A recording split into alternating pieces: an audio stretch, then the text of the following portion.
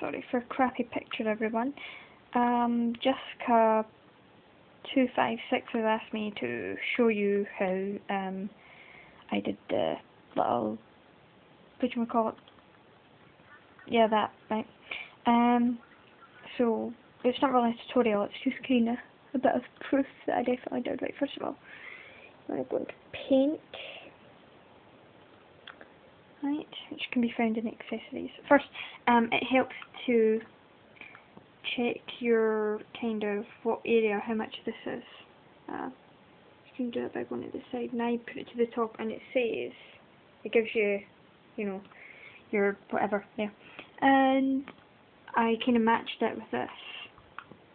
And then what I did was, basically I did a bunch of pictures, lines, and like that. Actually, loads of different colours to go with different beats and stuff. You know, so that's what I did in Paint, and I saved them all as individual pictures, and then I imported them all, as you can see, into Windows Movie Maker.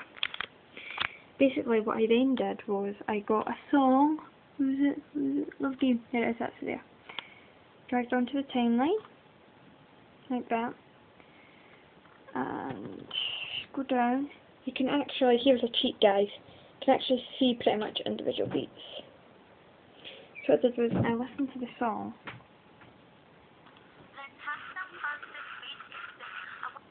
And I matched pictures by dragging them down and fading them in so that they did the flash effect. So that basically I had this when by the end of it, I had this.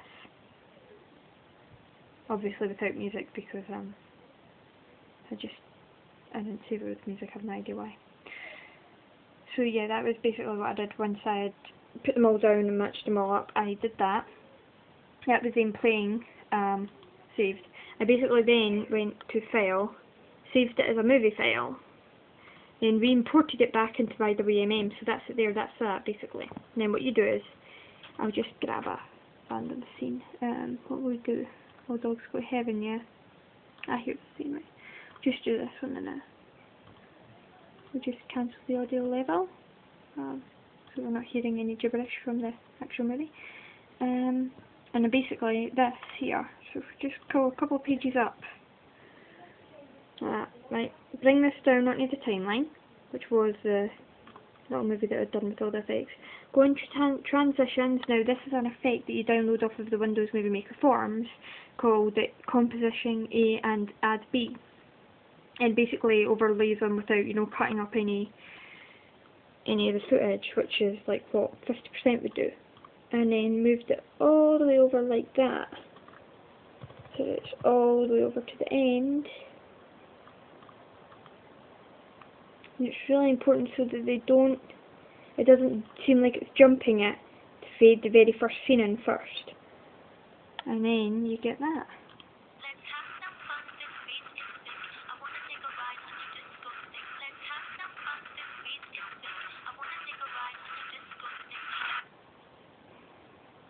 And that was pretty much how I did it. It's pretty effective, wasn't it? Right, thanks guys.